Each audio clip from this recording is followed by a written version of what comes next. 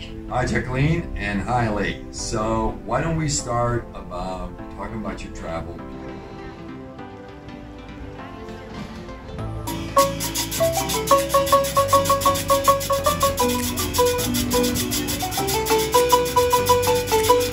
We went to pass a chicken bus and boom, we blew a tire. Hi, we're the Gonermans. We quit our 9-to-5s, packed up the bare necessities, loaded up our kiddos and dogs, and chose to live our lives a little differently. Come share our adventure with us as we spend the next little while exploring the San Juan del Sur area of Nicaragua. Good morning everybody. We're in the gorgeous San Juan del Sur. We're here very nearby the Chocolata. Really, we are on the Chocolata. And here with me today is Jacqueline and Lee. Okay? They're going to tell us about their experience of traveling during COVID to Nicaragua. So why don't you introduce yourselves and give us some thoughts about your travel to Nicaragua during COVID. Yeah, I'm Lee. This is Jacqueline. We already, you guys already know. We're a family of 4 that have traveled from Ontario, Canada, about an hour north of Toronto, and yeah, we're coming down to Nicaragua. So as far as the COVID stuff goes, there's definitely some travel restrictions that were put in place. Airlines aren't traveling as much as they were pre-COVID and pre-lockdown, so there was definitely some challenges we had as far as trying to book a flight down here and coordinate everything that's going on with the COVID, the PCR test that's required for here. So Jacqueline actually did the booking for the flights, a lot of the research for that. I don't know if you want to talk about that. Sure. So because we had 2 dogs with us, we had to sort of juggle around what flight we were going to book with, because a lot of airlines aren't taking pets right now. So we managed to find a WestJet flight that flew into Fort Lauderdale, and we ended up putting both dogs in the same kennel because we ended up booking the last spot for the kennel on the flight, and it worked out perfectly. The whole process worked smoothly, seamlessly, and we had a week-long layover in Miami, where a week later we flew out from Miami. Is that where you took your PCR test? I'm sorry? That's where you took? Yeah, so we took, on the Wednesday morning, we took our PCR test, and we got the results Thursday mid-morning and sent them off to, we used Pacific Tours to book our charter through, because they were the ones that were willing to take the dogs on the flight as well. The problem with Avianca was that our one dog was too big. She was too heavy to get onto their plane, so we had to book charter. Okay. So we sent all of our result stuff off to the Pacific Tours. Yep. And again, that flight went seamlessly as well. Everything went nice and smooth, and customs was customs once we got into the airport. Yeah. And it was it went really. It was really good. Smooth. Even the mask wearing, as far as the COVID goes, you had to have it in the airport. Right. You had to have it on the plane. We noticed that WestJet, when we made that first loop, was very strict about the mask wearing on plane, where the Eastern Airlines, that when we fly with the charter, they still wanted you to wear it, but they were definitely saying if you need to eat or drink, you could pull down your mask to eat. Oh, that was nice. Great. You could do it on the first flight we had with WestJet as well, but they were very strict with people about making sure that mask was up and covered. And then the airport, of course, you had to wear it while we were in there. And there was also an announcement made too on the WestJet flight where if you were asked too many times not to have, or with your mask down and to put it back up, that you would be put on a no-fly list. Wow. Yeah. Yeah. So they're it was very strict, very. I wouldn't say uncomfortable, but it was. You just had to make sure you were doing what you needed to do, right? They made the rules clear. Well, that's good. And when they're clear, you know, it is what it is. You take or you don't take. So good. So that was a good introduction. I know you posted something on Facebook about your travel.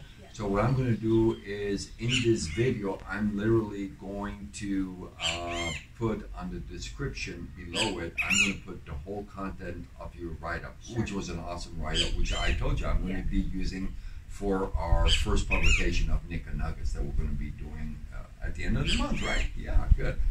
Okay, thank you. I really appreciate that conversation on COVID during travel to Nicaragua. You You saw what I did? I just had my hand slide away. Okay, that's life.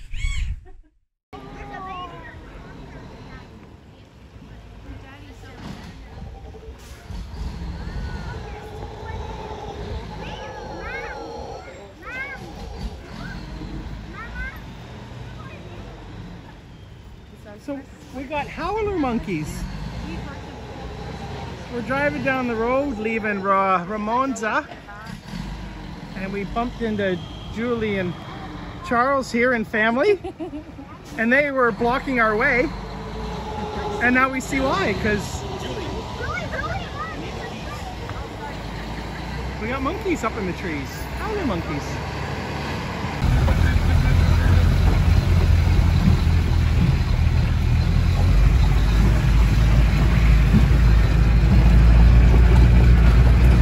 So we were just leaving Playa Ramonza. No, Ramonzo. And we came across the howler monkeys. And blocking our way was our friends Charles and Julie. So they've invited us up to their place, which is nice. They got a really nice spot. I seen it when we were out on the ocean fishing. And this is their trip around the mountain to get to their place. How do you tighten the seatbelt? Stop! I'm not that bad, Tyler. I want to know. How do I tighten it? It's stuck, it won't tighten. Brake, brake. What the Brake, brake.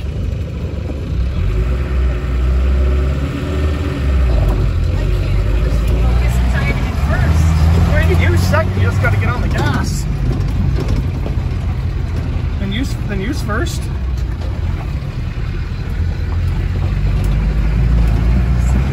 weird is going on? Oh my god. It's not working in second. I'm like getting no power in second. How do you feel about that? You're in the bird. Let's blast up this hill. Run, bird.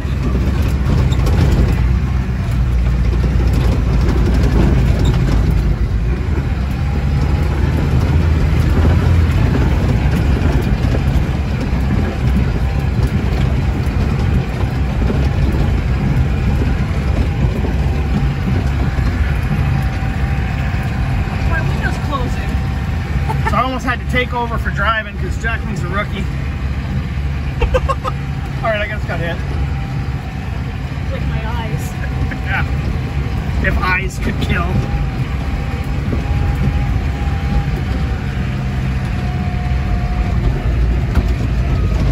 My window won't open. Oh no? That one has a broken side on it. Open! It won't open. It's just stuck half open.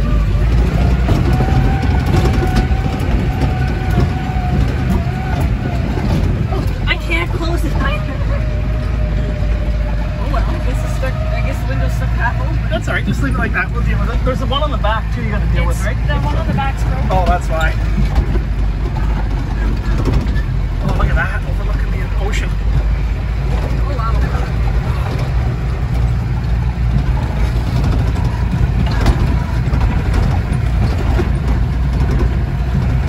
I need the gimbal for this.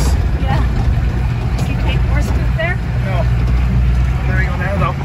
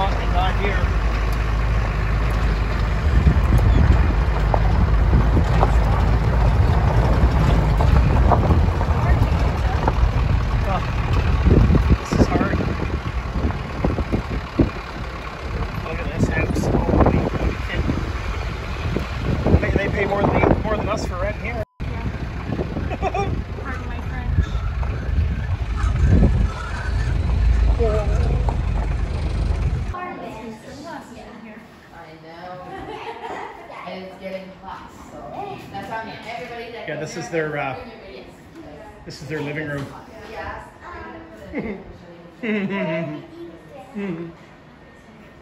Nice walk through infinity pool.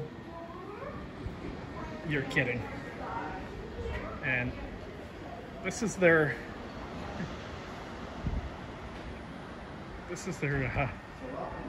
wow. Rough. Bit of a mess. Looking back in on the house.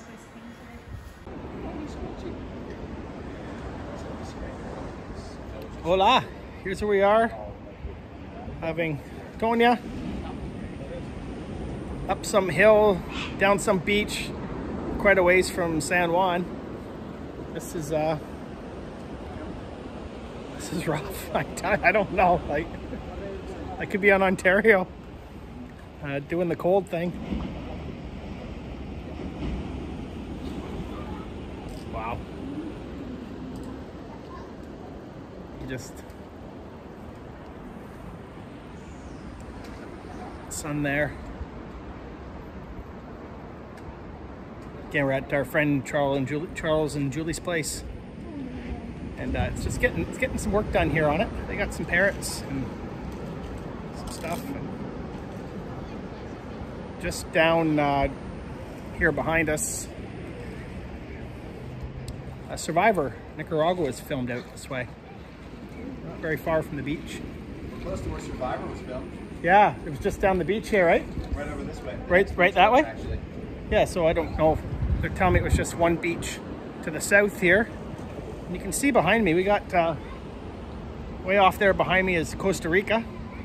So we're not very far from the border to Costa Rica, and those rocks, I believe, were on the far side of, I forget what season of Survivor it was, but there was 2 seasons done back to back. They were done on the same beach, just on the other side.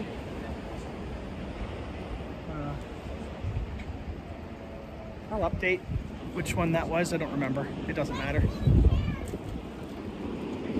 But yeah, there's an infinity pool. You can sort of see the wall there behind me.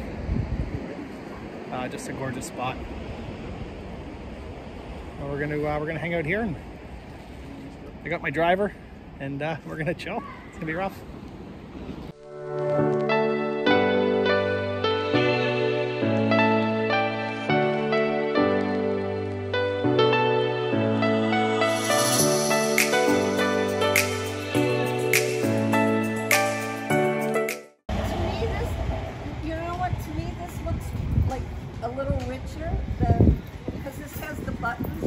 Yeah, it's got more texture for sure. I like the color of the green though too.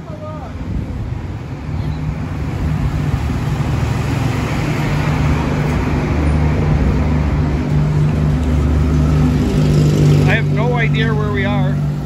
We're with Bonnie Daemen of our Plan B group, and we're out looking to pick up furniture. I guess she wants some couch and stuff. This is what's going on.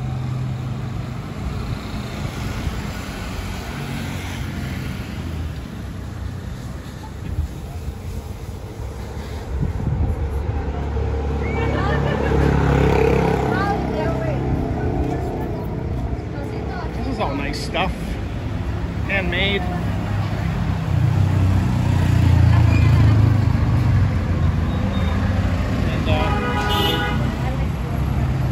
Bonnie was saying to me earlier that the couch and 2 chairs with the cushions, they're asking just over $200 US. So very good price.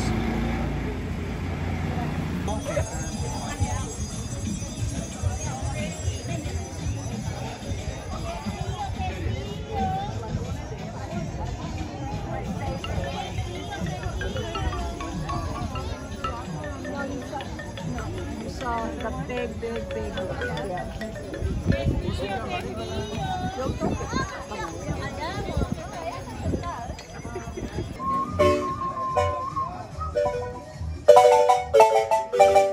This is my favorite song.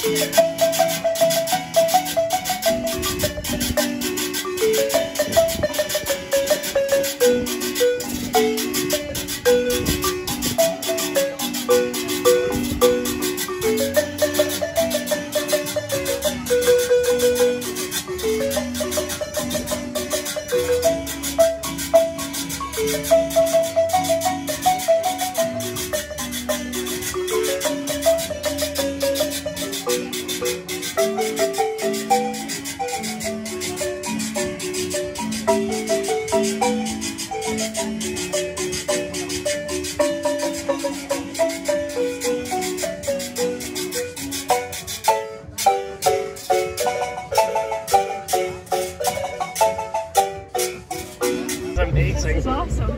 This is Nicaragua. Yeah.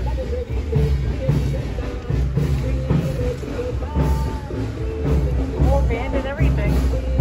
There is a band coming. Yeah. Look at that guy's big trumpet thing. It's amazing. Wait, watch him play it. I want to see him play it. That's a trombone hanging. Hola.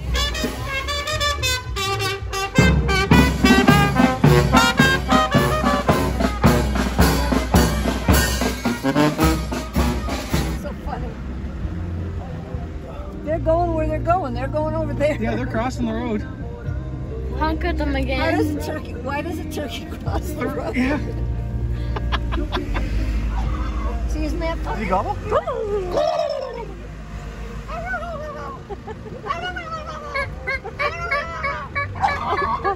I will give you something reliable. I will give you something reliable. So, here we are, just coming up to Rivis. Lee went to pass a chicken bus, and boom, we blew a tire. Kudos to Lilo, though we were on the other side of the road. Stay off the road. Okay. On the other side of the road. We had to control it. And he controlled us all the way over to the right side of the road with a flat tire. I will give you something. Thankfully, we stopped here in front of this house, and this man's been incredibly helpful so far. He's bringing out a bigger jack for us. We're trying to change a tire on the side of one of the busiest highways in Nicaragua. Fun times. Fun times. Ty's still in the truck. This gentleman has been very kind. And he's Passing that bus, man, that was sketchy. Like we were right beside a chicken bus and boom! Megan's screaming in the back, the dogs are flying, the women are crying, it was bad.